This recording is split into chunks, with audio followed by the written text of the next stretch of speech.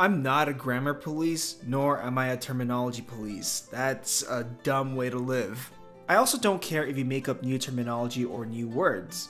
If they're clearly defined or they mean something, I'm totally in for that. But we also have to choose our words and the terminology that we use carefully, because sometimes one thing can be mistaken for a completely different thing and the original intention is lost.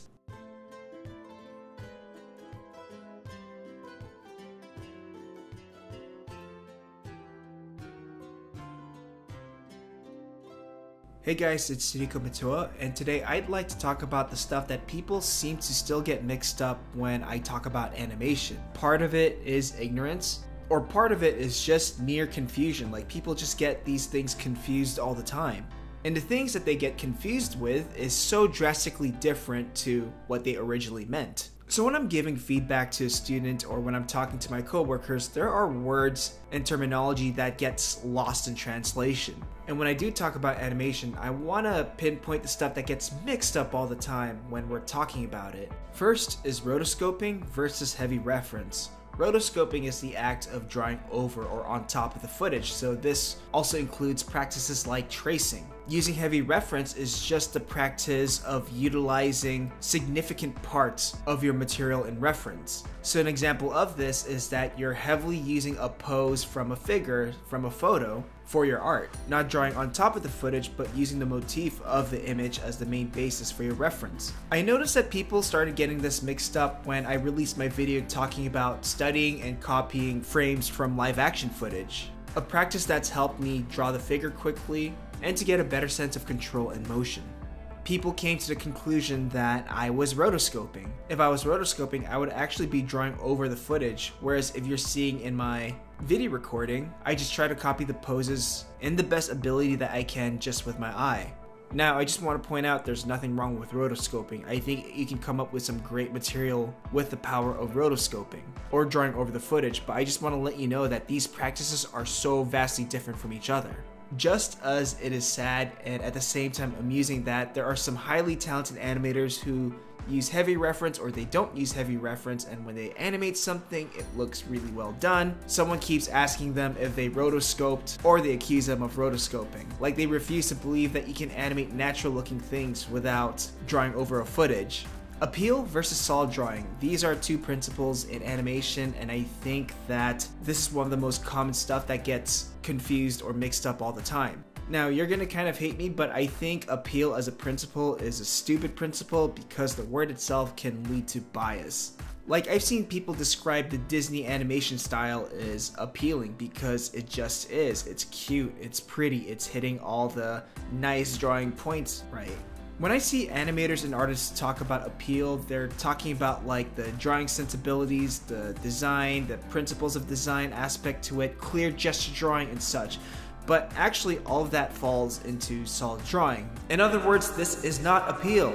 You know, solid drawing is known as the draftsmanship principle, so this includes the technical, structural side of drawing, the construction side towards the design sensibility style, so things like straights versus curves, asymmetry, line weight, stuff like that. Even showing weight. This all falls into solid drawing, not appeal. So what the hell is appeal? And you know, appeal is said to be the charisma of the drawing or the animation. So this means that if it reads, it reads. If it has personality, it shows. If something is meant to be uncanny, uncomfortable, or just ugly, and it succeeds at doing that, and that's what it was meant to do, then that, by definition, is appeal. Appeal is readability and clarity, and you can't really hit all that with drawing sensibilities like asymmetry or line of action or stuff like that. It's about understanding the character. It's about understanding how that character moves or acts. A graceful character might just move very gracefully, flowy, and mundane, whereas a very exciting, young, and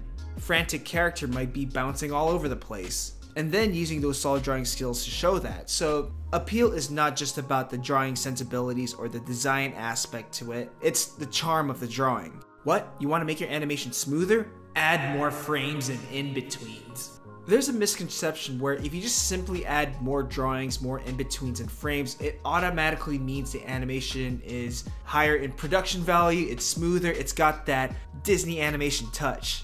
But if you lack any awareness of understanding your spacing and your arcs, your drawings are going to feel like they're all over the place. You're just going to feel a bit too frantic, too noisy, too distracting.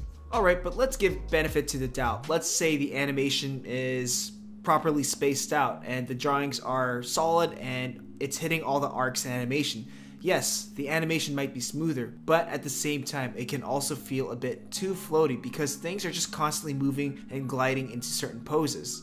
Sometimes having more limited frames and just some really good drawings that are well spaced from each other is a lot more powerful than just having a shit ton of in-betweens.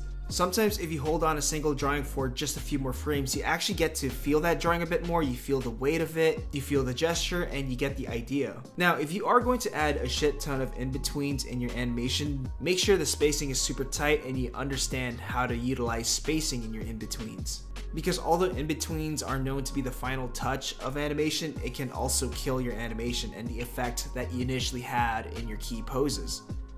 Another commonly confused one is timing and spacing. Now, timing and spacing are two very different things. Timing is more about how long or how much time is given on a certain action or a certain moment, whereas spacing is more about how far each drawings are from each other, from the previous to the next frames. Again, I've seen people mistake spacing for timing all the time, and this brings further confusion, and there's a lot of reasons to that. The first reason I can think of is because of the charts. Now, there's a lot of schools and a lot of studios that still call these timing charts. I'm actually guilty of this myself when I made my charts video.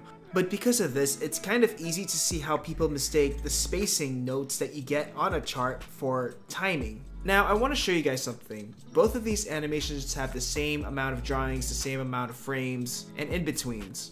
But I can always change the timing for each of them. So one of them has a longer hold for the beginning. Some parts of the animation are more stylized than the other, which is more nuanced. And you can get away with so much just by playing around with the timing and how long each idea or each drawing or each frame is held for, or how fast they go by. Therefore, I'm basically just changing the rhythm of each of these animations. And rhythm, that's what timing is. It's got nothing to do with the spacing or the drawings themselves, but just how much time you distribute for each idea.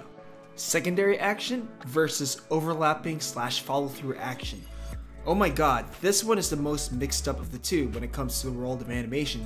Even professional animators get this one mixed up all the time. These two are two very different things, and if I were to ask you which one resembles the flowing action of hair or cloth or a tail on a character, which one would it be? I'm pretty sure many of you will call this secondary action, but you're wrong. This is actually overlapping / follow through action. Like I said, overlapping action is that follow through of things like hair, cloth. So when something goes down, there's another bit that still completes and continues that movement before it follows the thing it's attached to.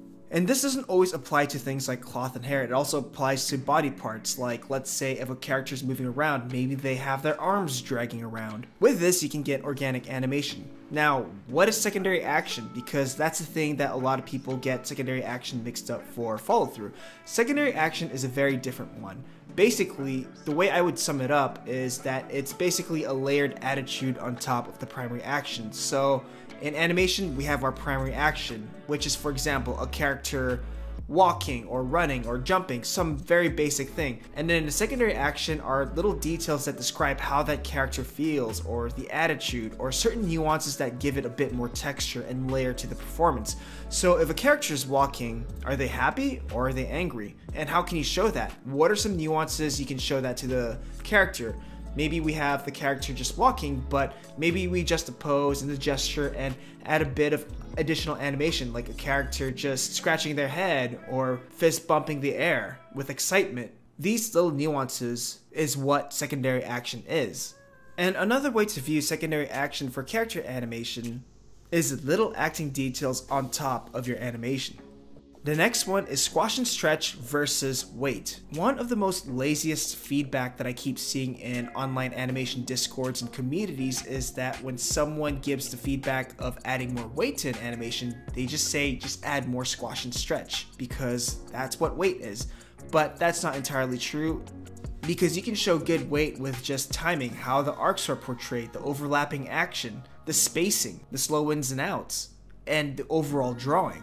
And maybe someday I'll do a video talking about how we can use the 12 principles to show weight, one of the most important things for having believable animation. And every time someone rants about the 9 old men style of animation or the Disney animation style in favor for anime, they blame it on the obsession of that style's use of squash versus stretch. It's too cartoony, it's too zany, it's too old-fashioned. But the truth is, squash and stretch is used for things like body parts, like the head. So if a character opens their mouth, the part where their jaw meets is where the squash and stretch happens to make that animation a lot more elastic. Even just the mere concept of a character being compressed and a character stretching wide open.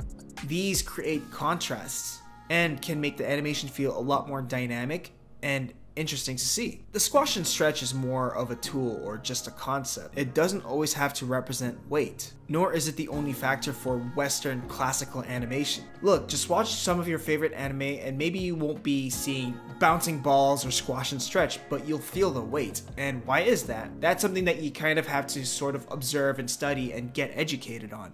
So there you have it. That was my TED Talk on some of the most mixed up animation terminology that I see people mix up all the time. And every time I see this in animation chats or animation communities where people call the use of heavy reference as rotoscope, it's baffling. And that's when the truth of the matter gets distorted, and that's where it becomes problematic.